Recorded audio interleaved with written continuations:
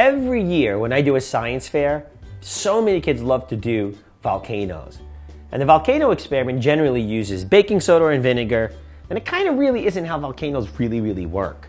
But if we took the same idea of using baking soda and vinegar, and we took a bottle and reused the bottle, I could teach you a really cool concept called chemical reactions. You see, sometimes when you mix a chemical and a chemical together, nothing happens. A rock and water, nothing happens.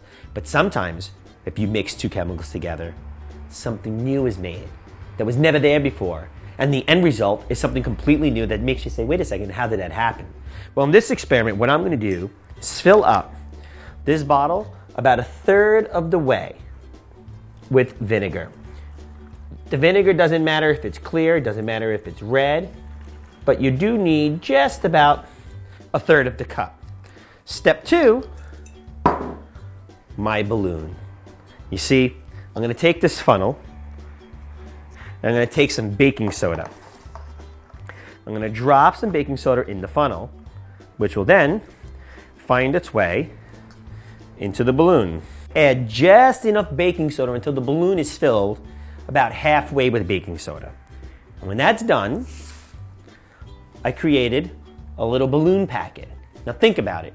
I don't want the reaction to start until I'm ready, because once the baking soda touches the vinegar, the chemical reaction is instant. Carbon dioxide is made. And all of a sudden, think about it. A balloon's filled with carbon dioxide. The more air you put into the balloon, the more carbon dioxide, what happens to the balloon? It gets bigger. Well, now if I drop the baking soda into the vinegar and carbon dioxide is being made, but it's closed, what will happen to the balloon? Make a prediction, and when you're done, try it. Now I'm going to take my baking soda balloon and carefully place it on the top of this bottle without ripping the balloon. So you're going to take it, you're going to take the nozzle, and you're going to wrap it around the opening of the bottle. And now, what I love about this is I can control the reaction. I'm going to tilt up the balloon, and the baking soda, because of gravity, is going to just fall out. And watch what happens when the vinegar and the baking soda meet one another. Whoa.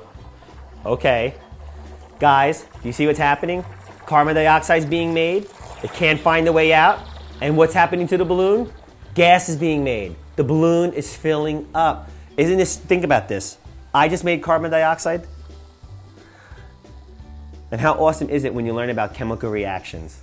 I took a little bit of a shower, but not too bad.